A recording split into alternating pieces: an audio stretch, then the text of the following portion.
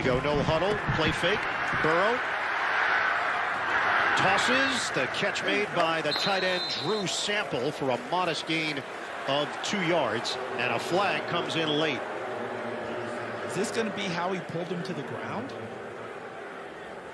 A lot of discussion about that lately with running backs.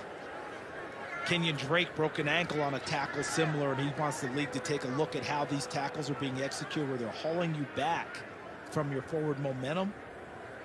But I know that's not a rule. So that was an interesting flag late.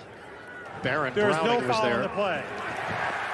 And there you have it. I think they went through the same conversation you just had out loud. See where his right hand was, where Browning's right hand was?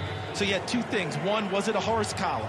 They had to determine that. Answer's no. Second one is Bradley Chubb late as he went by. That could have been called.